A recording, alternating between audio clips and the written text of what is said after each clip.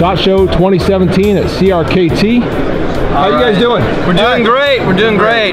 Great to have the late Boy Scout come by again. Always good to see you and your audience out there. We always appreciate your presence at the booth, and thanks for coming by. Happy to, man. Happy to. You bet. We got some great stuff to show you this year. We do want to introduce the Forge by War program. We had a few knives last year that came out in this line, but we have 3 new Forge by War models coming out this year.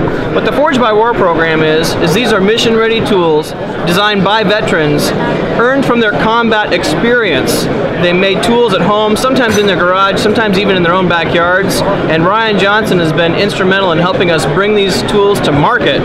So then what the cool good thing about the program is that then CRKT gives a portion of the profits back to the designer's charity of choice.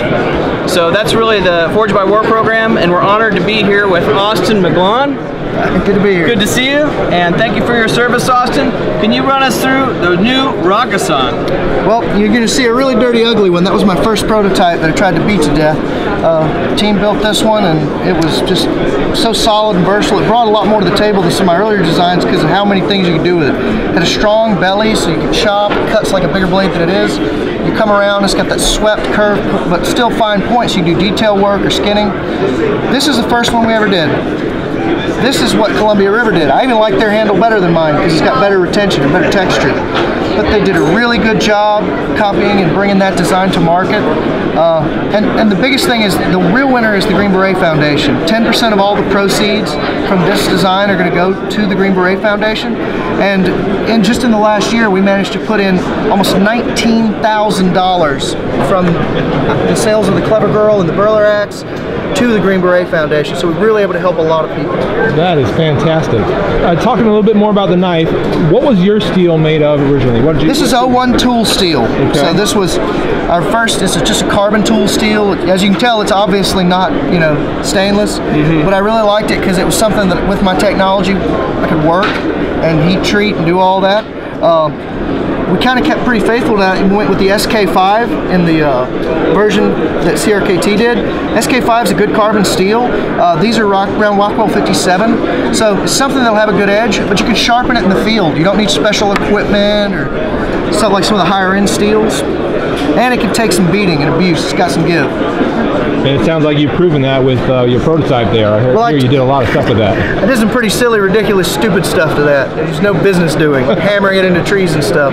But you know, when I first started working with CRKT, I said it's going to have my name on it. It's going to have my quality standards. So before they started putting anything out, I wanted to see it. Before any prototype ever was seen by anyone, it went from Robin to me, and I got to handle it and test it. And I warned him it wasn't coming back because, I mean, at some point I'm probably going to put it in a vise and break it. But, you know, it's just, I take a lot of pride in what I do, and it's not like we're making knitting needles. These things go out there for good people to do bad things to bad people. And first and foremost, soldiers and law enforcement officers and citizens put their lives behind this kind of stuff, so it's got to last. It has to work. There's no other option. Yeah, absolutely. Well, thank you for your service, number one, and to everybody out there that's going to be receiving tools like this for the exact same type of work that you did. Thanks to all them as well. So, awesome. Thank you, Austin, very much for showing us that. It was a pleasure to be here. Yeah, thanks, Austin. Appreciate it.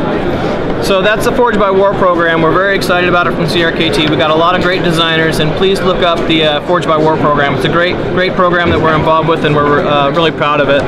I want to show you a few great EDC blades that are coming from CRKT this year. The first one here is the Crossbones, and that's a Jeff Park design.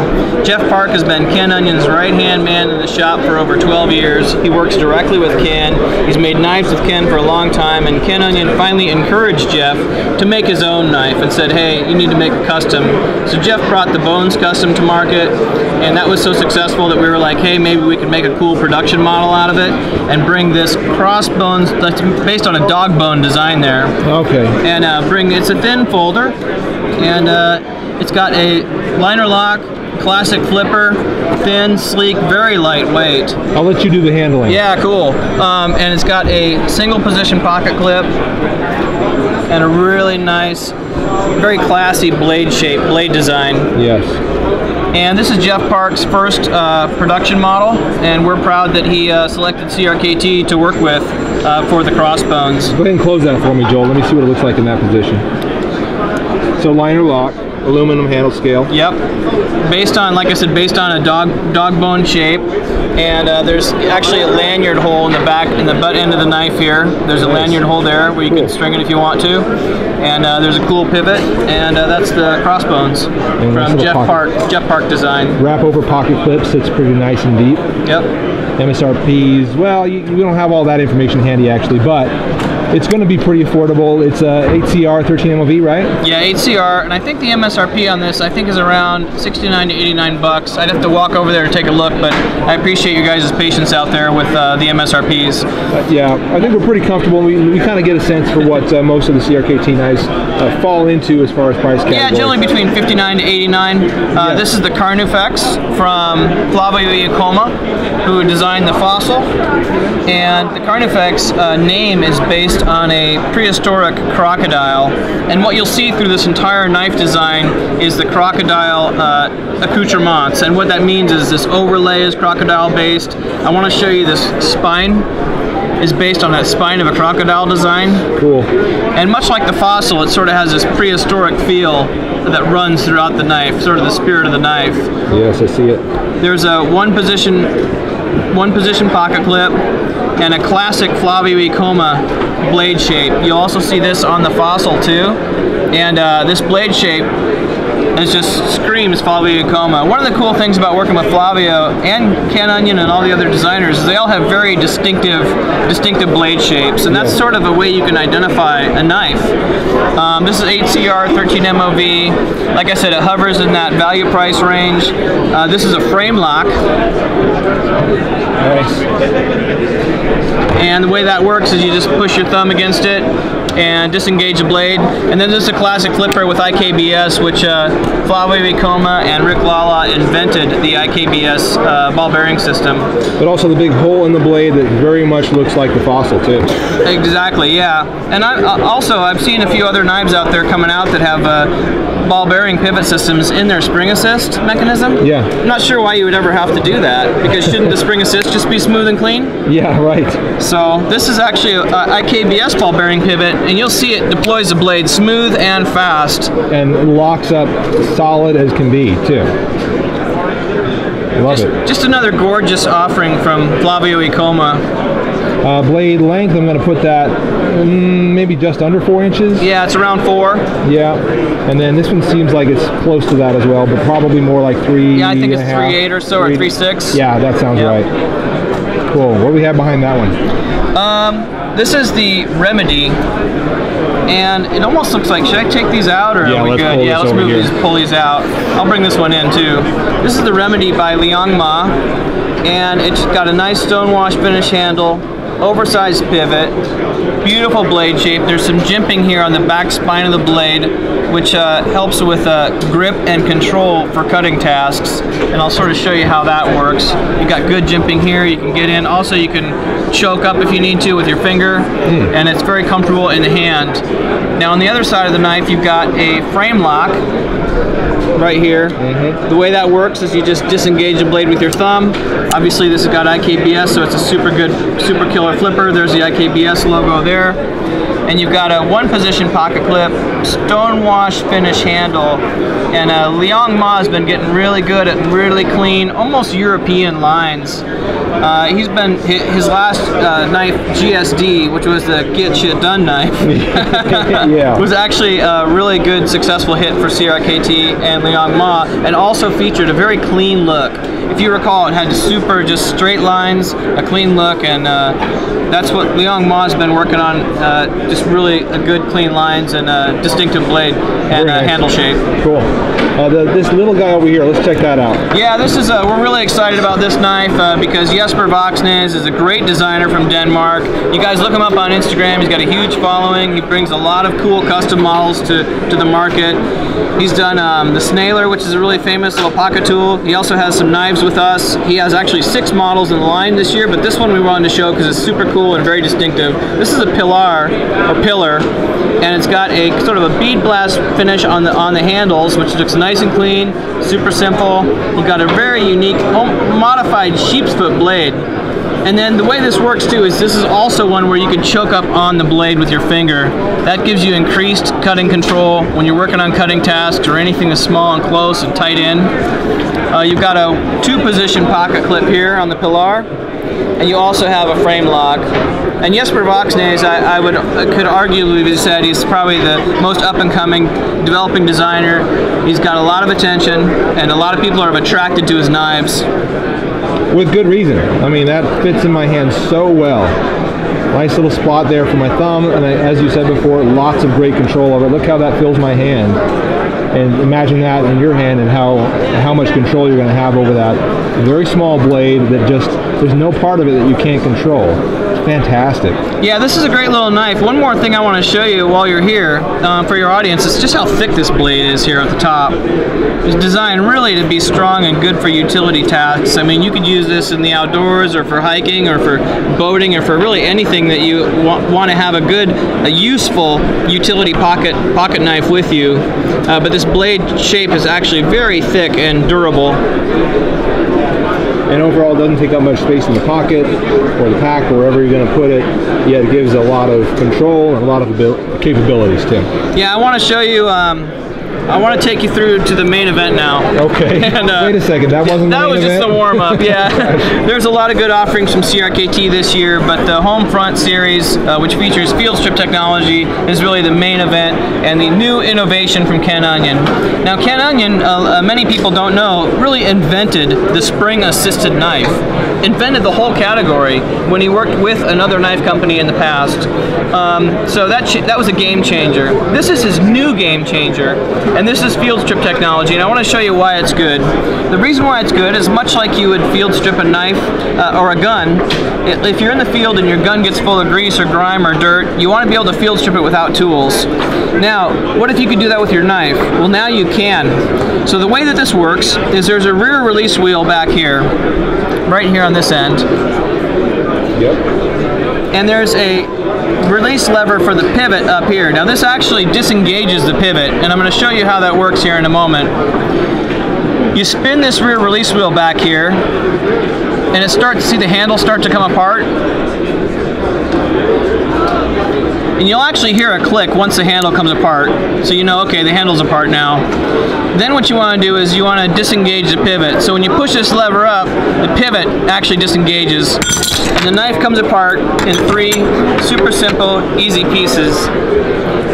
Now you could wash your knife, you could put it in the stream, you could take your canteen to it, you could take any dirt, grime, blood, guts, mud, whatever you may have in there from your travels and adventures. This knife is designed to be field stripped. One more detail I want to point out on this knife is that this is a modified drop point blade from Ken, and this is a gorgeous blade shape. It also has a blood groove. Ken Onion is known for his design acumen, and this knife expresses it in a very positive and freeing way. This is a really cool knife, and I'm going to show you how it comes back together. Okay. So you've got your knife in 3 pieces, no parts strewn about, no tools needed. Now what you want to do is you want to make sure that this pivot aligns correctly. And there's an actual step in here that says press and hold the pivot, and you'll see that in your materials when you purchase this knife or go online to learn more about it. So you want to seat this pivot correctly, and you'll feel it in your fingers when you pinch it together. Now once it's together, then you want to spin this rear release wheel, and it will actually tighten the handles up. Once you're done with that, you want to bring that pivot lever down. If you've seated the pivot correctly, it'll come down easily. Don't force it. Just make sure that pivot's seated correctly and the lever will come down easily. Then your knife comes back to complete working order. You don't need to take home a dirty knife anymore. You can clean it out there.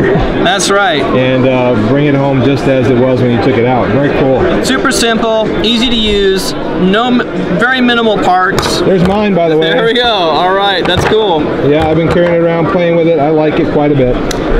Cool blade shape, like you said. Great utility overall, good size, and the field strip technology in general is pretty sweet. Let me tell you this, and this is something I had a conversation with a friend of mine about in regards to this knife. I said, the knife itself is great, is cool, but what I think is even cooler is the concept that this might be spread out into lots of different knives in the future. That's true, and actually we're working with our whole designer, really our designer roster, to find what good opportunities there may be to create an entire category. Really, we feel so strongly that people will come into the store and say, hey, I want a field strip knife, or they'll go online and they'll be looking for field strip knives in the future, much like they would a assisted knife or assisted opening knife, that this really can and will create an entire category, an entire line of knives. Now to that point, and I'm glad you asked about that, we do actually have a couple other versions that are coming out this year. This is the Stonewash Everyday Carry version. It's actually got a glass reinforced nylon handle, and this is the Tonto tactical version is what we're calling it. It's got triple point serrations, it's got a corrosion resistant black coating on the blade, and that's really the Tonto style. Now in April we do have a fourth coming, which will be the Hunter series, which will feature Realtree camo handles, and all four of the Homefront series will be available this year by April. You can actually pick these up now, go online, take a look, learn some more about how the mechanism works. There's a lot of good videos out there, including videos directly from Ken himself, and this is the new innovation that we're working with Ken Onion and CRKT. For those of you that are curious, this one with the molded handles, it does feel a bit lighter than the original. Yeah. So that's something to note. If you, for any reason, felt like this was going to be too heavy, here's a lighter version for you. This one is also the FRN? Yep, it's also glass reinforced nylon. Glass reinforced nylon. And a black EDP coated finished blade, and a nice Tonto blade for those that dig the Tonto knives, or the modified Tonto, and triple point serrations. One position pocket clip at this time. We do envision, you know, there are a lot of options and a lot of ways this could go. So in the future, this knife whole series will really be able to be expanded in a lot of different knives and in many capacities. Yeah, I'm hoping for that for sure. Now you've also collaborated, you started the collaboration last year, if I remember right, with Ruger. That's true. And those of you that are out there that like the Ruger brand, we all support Ruger. We love the Ruger guns. Now there's Ruger knives available. And like CRKT. Yeah, we make them from CRKT, and this is the new Ken Onion design hollow point. It's got IKBS ball bearing pivot system, which Ken loves because he and Flavio are really close, good friends, and collaborate often together. So it deploys smooth and fast. It's a classic flipper. You've got the Ruger Hawk built right into the handle. Very attractive handle. You got a hole back here and some jimping, which adds grip, and this is a hole for a lanyard. This is a classic frame lock design, which I'll show you how that works. You just push your thumb there, that disengages the blade. You can deploy the blade from this thumb stud or from the flipper.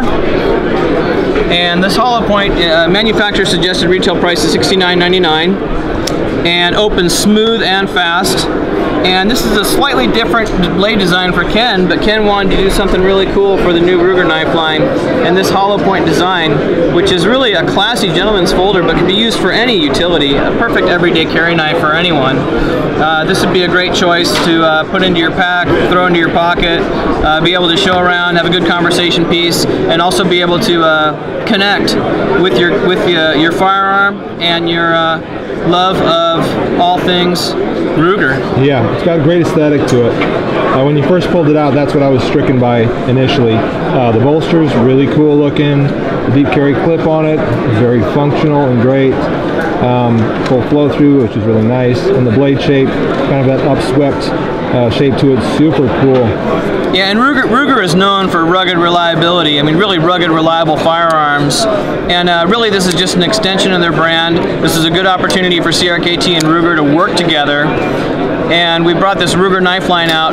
Really, Ruger approached us because they really like the fact that we work with designers. Heck yeah. Like designers that know what they're doing. Exactly. So they knew we worked with expert craftsmen and women in their field, and Ruger was like, hey, that's the company we want to work with, and that's why we've got the new Ruger knife line out. Love it. great expansion of it. I hope that relationship continues because I'm seeing some cool designs coming from that line. Well, we appreciate that, and you know what? We just got so many cool designs this year. It's tough to go through them all. And actually, you know, for the Lake Boy Scout, we just appreciate you coming by the booth and spending time with us at all, because there's a lot of different areas you could cover in this show. This is a huge show that happens every year, and at CRKT, we want an opportunity to be able to show you these cool knives from great designers and from the house of CRKT. Not only the fantastic new innovations, but also cool other designs too. And so, thanks for coming by the booth. Hey, it's my pleasure. We're at CRKT SHOT Show 2017. Thanks for watching.